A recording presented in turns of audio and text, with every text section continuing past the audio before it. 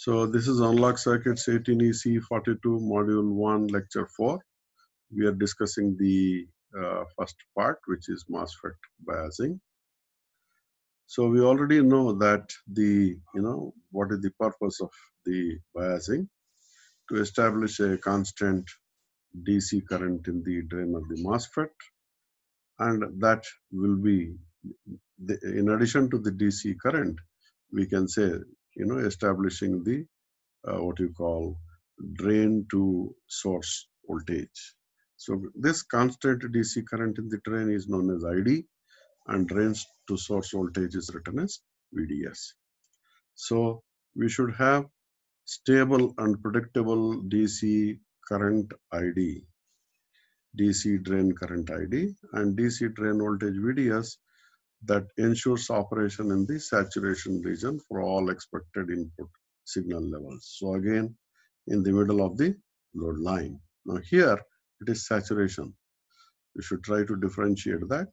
We have in the VJT the three regions which are cutoff, active, as well as the saturation. There we operate the amplifier in the active region, whereas here we have three different regions in the MOSFET. Again, cutoff, we don't call it as active, but we call it as triode region, and then the saturation region. For the amplifier, for the MOSFET to act as an amplifier, we use the saturation region. We don't use the triode region, right?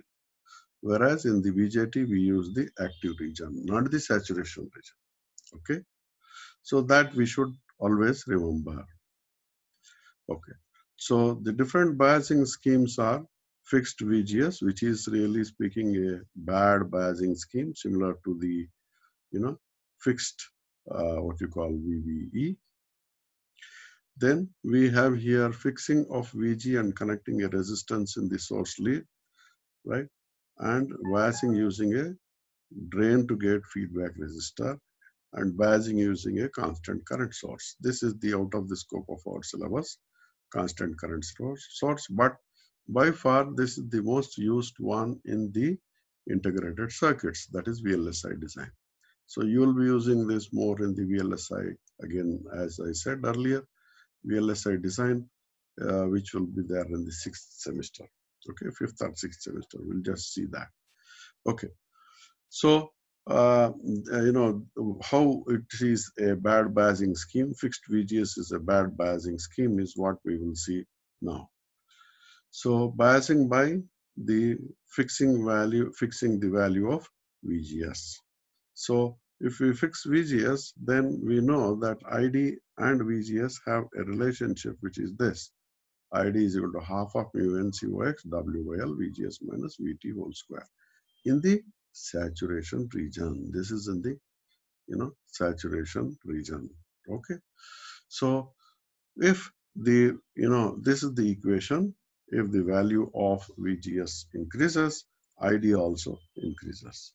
Now however, here if you see, COX also varies, WL also varies, VT also varies with, most of the time we see that they vary with temperature. Also, we see that the VT, the COX, the WL will be different for different wafers and different batches of wafers. These three values will be different for different wafers of the MOSFET, rather semiconductor device, which is used for building up the MOSFET, and it will be different for different batches of the wafers of semiconductor device, which is used for building the MOSFET. So they might vary quite a lot. Also, we see that VT and mu n, VT as well as mu n, are temperature dependent. So if temperature varies, VT and mu n both are going to change. Therefore, if temperature varies, ID also is going to change. So therefore, we see that, for one particular device, this might be the characteristic, and for another particular device, this might be the characteristic. So if VG is this value, then we see that the two devices have two different values of ID1 and ID2, quite a large, variation. That is what he is telling here. That is why this fixing of VGS is a very bad biasing scheme. Coming to the next one, biasing by fixing VGS and connecting a resistance in the source. So we are connecting a resistance in the source and we are trying to bias by the what you call the value of uh, VG, fix VG, okay, fix VG. So fixing VG and VG uh, uh, and connecting a resistance in the source leads to X. So this is not fixing VGS, it is fixing VG, okay. I think we have written here fixing VG. So I think there's a print mistake there. So it is print, fixing VG, not VGS. Please remember that. So we can write the equation, this one, VG, you can see that here VG is nothing but VGS plus RS into ID. VG is equal to VGS plus R into ID. Okay. So we are fixing the VG, that means VG is constant. You can always write this as VGS is equal to VG minus RS into ID. Okay, VGS is equal to VG minus RS into ID, where VG is a fixed value. Okay, so now if the value of ID increases, so generally, VG is much greater than VGS, so ID will be mostly determined by VG and RS, not VGS and VT. However, we can always consider that the RS is acting as a negative feedback. How it is acting as a negative feedback, we'll see. However, we also know that negative feedback stabilizes, okay, gives stability, and it gives stability to the bias current ID. Okay. Anytime the positive feedback is used in oscillators and negative feedback is used for stabilizing the amplifier. That is the standard. Okay. So if ID increases, then VGS should decrease because VG remains constant. If ID increases, voltage drop across this increases. If voltage drop across this increases, because this is constant, VGS should decrease. Okay, VGS should decrease. But if VGS decreases, from this formula, we can say that ID decreases. So what does that mean? An increase in ID will decrease the value of VGS, but a decrease in VGS increases decrease in VGS decreases the ID. So an increase in ID, you know, will compensate. The RS resistor is trying to compensate. Whenever there is an increase in ID, it is brought back to almost the same value, thus giving the stability. So this is the equivalent circuit over here, VGS. This is the, characteristic over here. And in the characteristic, it is shown, for two different values of the, VGS. Okay.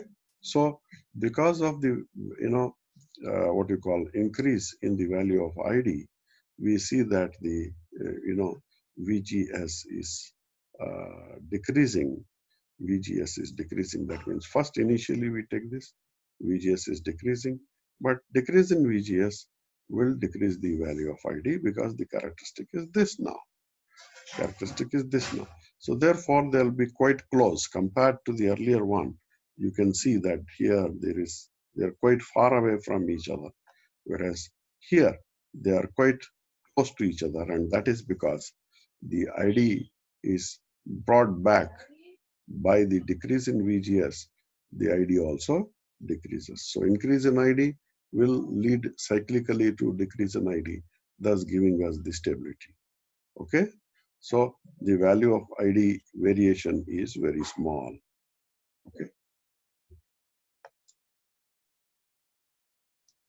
Now we have different schemes. One is this scheme and another is this scheme for, the fixing of VG, right? One is this scheme and another is this. This is again the voltage divider network we are trying to implement. Here we are just using a capacitor to remove the what you call DC when we operate as a amplifier. So because the DC should not affect, so this is known as the coupling capacitor, similar to what we can take in the BJT also. Okay, first let us come to this. This we already studied in the uh, BJT also, similar circuit, only that we had there RC and RE. Here we have RD and RS. That's all. So here we are using a single power supply VDD, right? Both this end and this end are connected to ground. So effectively these two are connected together, and these two are connected together and connected to VDD, and these two are connected together and connected to ground. So we are using one VDD, and VG is got by the voltage divider network, which is RG1 and RG2. Okay, which are in the megohm range. You can afford to have it in the megohm range, because the input impedance of the MOSFET now is infinite. Please remember that there is a finite input impedance of the BJT, but input impedance of the MOSFET is infinite. BJT has finite input impedance, whereas the MOSFET has infinite input impedance, which is very much important. What does this what you call infinite input impedance lead to? If we have infinite input impedance, current flowing through that will be zero. This is very much important. Whereas in a BJT, IB will not be zero. Okay, in a BJT, IB will not be zero, but in a MOSFET, IG will be always zero. IG will always be zero. Okay, so because this is zero, you can afford to have very large, biasing resistors, whereas in transistor you can't afford to have very large biasing resistances. Okay, okay. So RG1 and RG2 can be chosen large, because we have large input resistance to the signal. Okay, RD is large for high gain, but small enough to keep MOSFET in saturation. You can't say that RG should be very, very, very large, because it should be large so that gain is large, because we will see that it is again GMRD. But to keep the MOSFET in saturation, it should be small enough so that we maintain that, right? We maintain it, because if ID is large, IDRD will be large. If IDRD is large, then definitely what you call it should not exceed the value of VDD. Okay, so generally we again consider the same thumb rule: 1/3 here, 1/3 here, and 1/3 here. Okay, 1/3 of VDD here, 1/3 of VDD here, 1/3 of VDD here. So we use the RD and RS in such a way that we have 1/3 voltage here, 1/3 voltage here, 1/3 voltage here. Okay, so RD large for high gain, but small enough to keep the MOSFET. So we can just say that the value of RD will be limited by the VDD, RD ID equal to 1/3 of VDD. Okay, coupling capacitor CC1, as I already said, blocks the DC and couples the AC signal to the amplifier.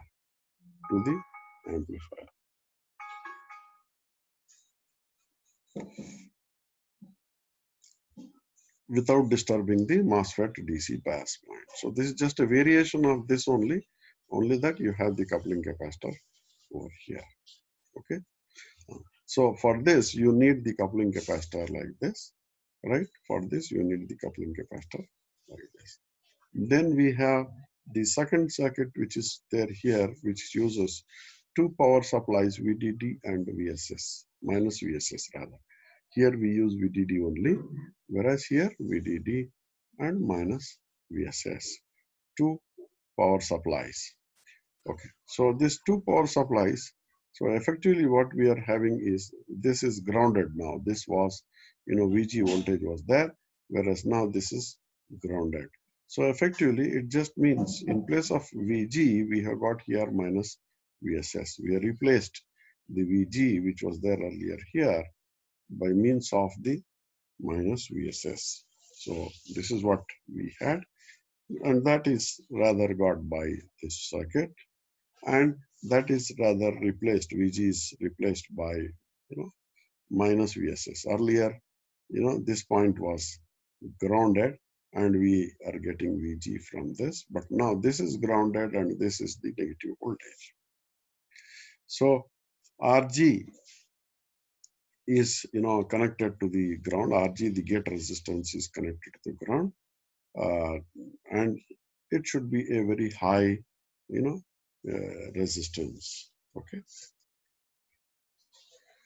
so RG forces, then we have the next one, the third method, so to say, and this is also quite good enough, biasing using the drain to gate feedback resistor. This is similar to the collector to base feedback resistor in the BJT. Collector to base feedback resistor in the BJT. So RG forces VG to be equal to VD. So that's very important here. We know that there is no base current into the, there is no gate current to the MOSFET. The reason being that the input impedance of the MOSFET is infinite. So because there is no, uh, so to say, gate current, there is no voltage across RG, negligible voltage. So whatever voltage is there here, same voltage will be here. So VD will be here itself. So RG forces VG to be equal to VD because IG is equal to 0, right? And RG is a very large value, megohms range for high input resistance. And also to see that the transistor works in the saturation region. So this, we know that the value of this is, whatever value is there here, same thing is going to appear over here. So we can always write that the VDS is equal to VGS because D and G are at the same potential. So VGS is equal to VDS, and that value will be equal to VDD minus IDRD. This voltage will be equal to VDD minus IDRD. You can write it in different ways. VDD is equal to IDRD plus VDS you can write. From that you can write VDS is equal to VDD minus IDRD. Okay, so that's what is written over here. You can write it like this also. Okay, where VDS is replaced by VGS because the gate and the drain are at the same potential because of the reason that the gate current is equal to 0. Okay, so we have the again RG acting as a negative feedback resistance or degenerative resistance. So how does it provide the stability is what again we are talking about. If ID increases, then if ID increases, right? If ID increases, then the RDID will increase, RDID will increase. And since VDD is constant, the value of the VGS, decreases. The value of VGS decreases. If ID increases, the value of VGS decreases because VDD is constant, right? Because you are subtracting over here, right? ID increases, RDID will increase. VDD minus a large value will make the VGS decrease. If VGS decreases, then this equation gives us that ID decreases. Okay, if VGS decreases, then ID decreases. So an increase in ID will decrease in VGS, and then that will decrease in VGS ID because of this equation. Okay, thus giving us the stability, quite good stability. So RG keeps ID as constant as possible, and that is the generative resistance. Okay, this is basically a common source amplifier. Okay, common source amplifier. So apply the input signal to the gate via a coupling capacitor so as not to disturb the DC bias condition already established. This is the standard. Coupling capacitor is a must, you know, uh, between the input signal and this amplifier so that the DC bias is not disturbed. The amplified output signal with the drain is coupled to another part of the circuit again via another coupling capacitor. That means again you should have a coupling capacitor here also. Here you have a coupling capacitor. Here also you have a coupling capacitor. Similarly, in the earlier circuit also, here you have a coupling capacitor. Then again, we need to connect another coupling capacitor here also. Okay, that's what he's telling. Both at the input and the output side, similar to the, you know, BJT. Now, this is a constant current source where we just replace the RE by means of the constant current source. Okay, constant current source. This constant current source is this, or rather, this point is connected over here. So, here we generally, so to say, this will provide very good stability because of this provides a very good stability over here, because of this, what is known as constant, current mirror. And you'll study more of that when you come to the VLSI design, okay? VLSI design, right? So this is a very important circuit where we just, keep the ID value equal to the reference value. Current entering here is 0 because this is in the differential amplifier configuration, okay, which I think is again out of the scope of our syllabus. If ID increases, the differential amplifier just says that both these values should be same. ID2 and ID1 should be same, and if none current enters over here, ID2 will be same as I reference, giving very good stability. Okay, so the differential amplifier just says that both are, the ID2 and ID1 are same, and because ID1 is same as IREF, because you have zero current entering the, gate of the transistor, ID2 will be same as the I reference value. ID2 will be same as the I reference value. Okay, so that is again, as I said, it won't come in the exam, but please remember that this is the most used method in the integrated circuits, and this is the one which is used. Others are just for the sake of study.